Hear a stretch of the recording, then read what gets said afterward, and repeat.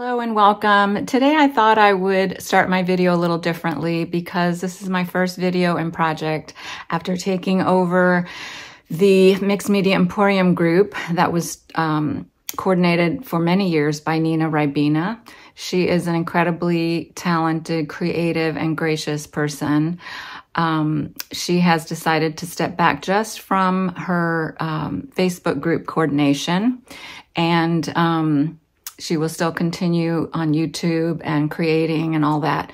So I was happy, honored to help out and take over the group. I hope I can only do half the job that she has done. I will post a link to her channel and also our Facebook group if you're interested in checking that out. It is a prompt-related group, so all the posts have to be related to the weekly prompts, and we will have a weekly prompt. I'll do my best to post a video each week of my project following the prompt, but I am nowhere near as talented as Nina, so I can't promise that I will do that every week, but I'll try my best. So let's get started.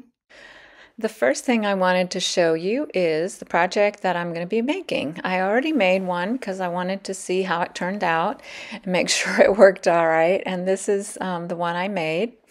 I made it from a Masterboard that I'm showing you some other Masterboards that I have there, because sometimes when I am in between projects and I don't want to start anything too difficult, or that will take a long time, or I'm not motivated, I'll just put together some Masterboards like this with scraps of paper, book pages, anything. And sometimes I do stamping on it, sometimes I add paint and things like that. So I already have some prepared, but I'll show you how I do that. The Masterboard I used for this project has used tea bags over the top of the paper. I just glued those down, and then I lined the inside of the little booklet, folder, whatever you want to call it, journal, with fabric. I did some sewing. My sewing's really wonky there. It's usually pretty wonky, but on that one I have to admit that I forgot to do the sewing before I attached the paper, the inside paper, so I had to put it in my machine after the fact, which made it a little more challenging. So I am showing you the book pages that I have taken out. I like to vary the colors, even though they're neutrals, they're all like shades of beige and off-white, but I like to vary those colors a little bit and the fonts. You can even use all, current book pages if you want.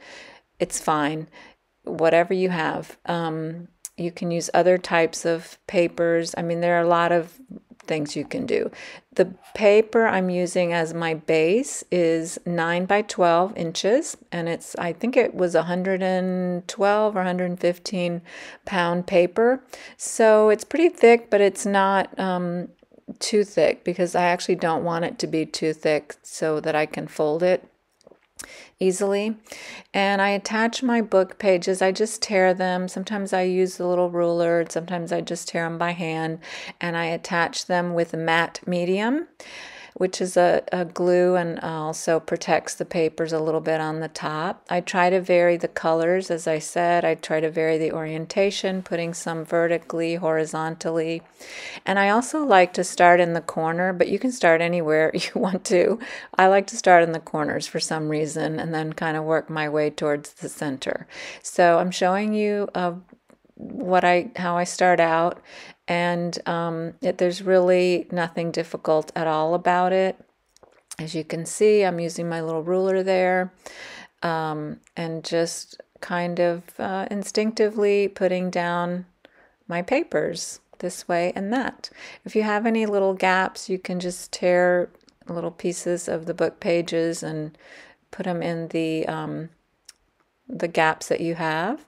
And as I said before, I've used all kinds of papers and pages, magazine pages and map papers, and I've used scrapbook paper. I've used all kinds of things to do these Masterboards, just whatever scraps I have laying around. So I will continue with that one later, but in order to save a little bit of time, I wanted to just keep working with one that I made previously. So the way I did this project, I don't like to measure. I've said this many times. So I just eyeball that little flap that is going to go over the cover and then fold that in, and there's my little booklet. Easy as that. Because it's 9 by 12, I know that my 8.5 by 11 paper that I'm going to put on the inside is going to work. I'll show you that later. Now my papers started on the folds there, it started cracking a little bit. So I decided to put some of this fabric tape, I think it's called, by Tim Holtz. That's a pretty pattern, I think, and it's very strong and it has some adhesive on it already, so it doesn't need extra glue. If you don't have this type of fabric ribbon, you can use actual fabric. You can use washi tape, but make sure you use extra glue. And you could even use masking tape too. I've done that before. So I'm adding that onto each side, each fold there, for extra protection and strength. And one of those sides is where I'm going to sew my pages into, so it's needed there anyway. Okay, so I've done that on both sides. And then I picked out a couple of fabrics that I want to use on the inside. I like brown and blue, so I picked a couple of blues I have, and I decided to go with the plaid. This is a fairly thin, like maybe cotton. I'm not a real fabric expert, so I'm not sure, but it's a thin fabric. So I'll show you how, again, without any measuring, this is how I do these things. It's a little, wonky journal kind of thing, so I don't worry too much about measuring, but I know from making the other one that this worked fine. So I just cut it. I make a couple of little cuts, like as you see, awkwardly, little cuts there, and then just tear it because I like the frayed fabric look on the edges. So I want that look. I want to see those little threads on the edges, not those super long ones that I pull off. And because this fabric is thin, I'm going to use my glue stick. I've done this before with thin fabric and it works just fine. And especially since I'm going to sew the edge around the edges, so I know that fabric's not going to go anywhere. And this is a good quality glue stick, so I know it works well.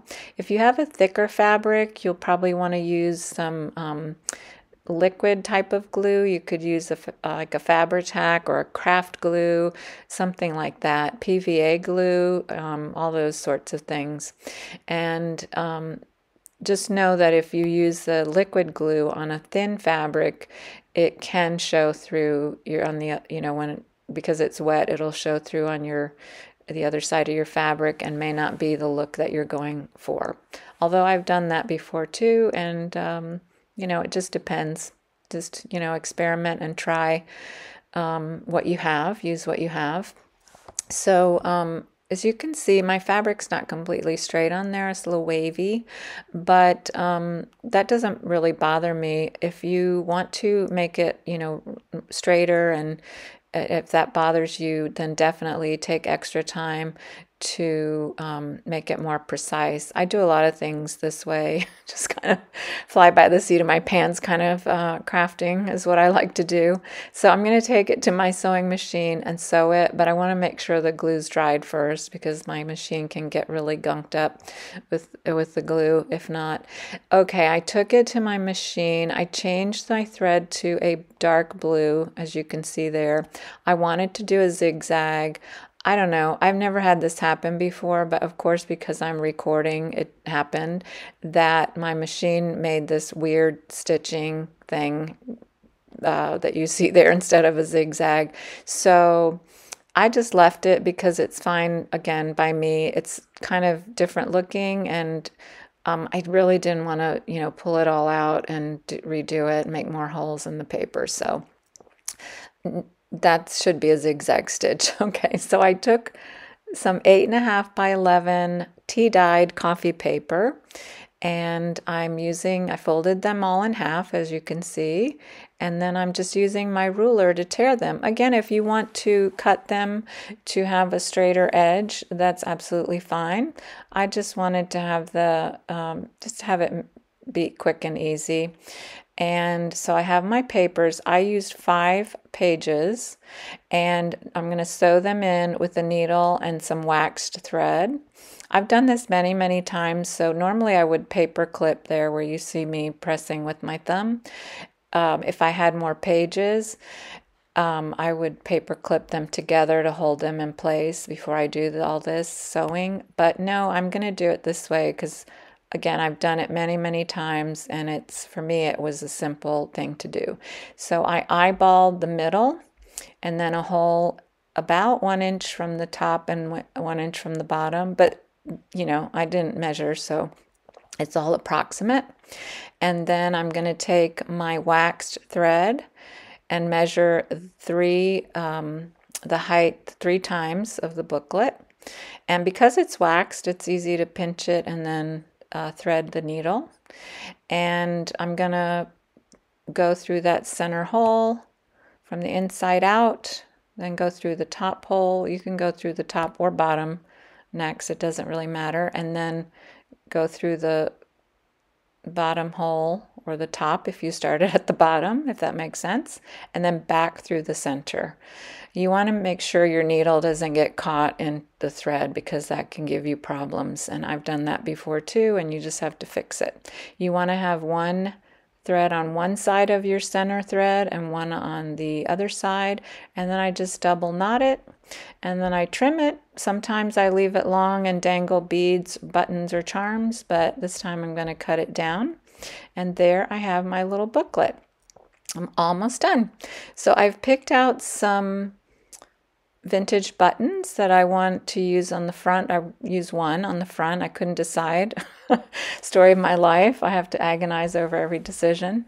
I have some lace ribbon that I actually bought at the dollar store, and I'm just going to measure. I know it's upside down there as I'm measuring, but I just wanted to get the measurement for how long I wanted it. Again, just eyeballing it. And I'm going to take that to my sewing machine again and just sew that ribbon on to the front just like that. I don't worry about the sewing showing.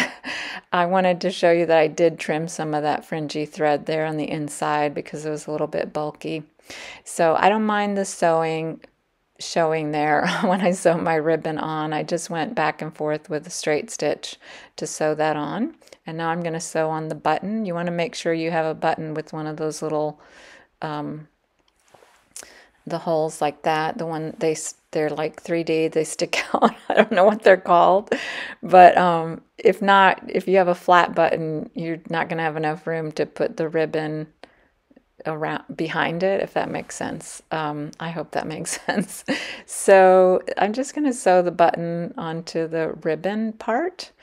And I don't know if somebody is a sewer, they're probably horrified by all of my sewing in this video, but I don't really know how to sew truly. I just, know how to do a few stitches on my machine and go backwards and forwards. And I've never been a sewer, and so I just do the best I can, but this button's not going anywhere for sure after I sew this on. And I'm going to just knot it there a couple of times to finish it off.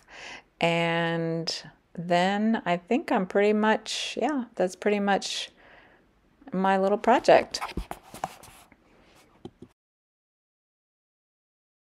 Okay, I just wanted to do a little mini wrap up because I didn't want to forget to say that I feel like this project without the tea bags needs a little more protection on the papers. I think it could work okay, but you can see there a little bit is coming up. I just need to glue that down. But on top of that, I think I'm going to go back and add some tissue paper, just like regular gift wrap tissue paper, nothing fancy. It's not completely translucent, so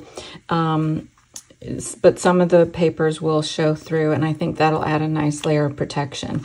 I probably should have done that to begin with, but that's okay. And it honestly, it could stay like this too, unless I'm going to be really rough with it. I think it'll be fine. So I do hope you enjoyed this little quick project, and I'll see you next time. Thanks.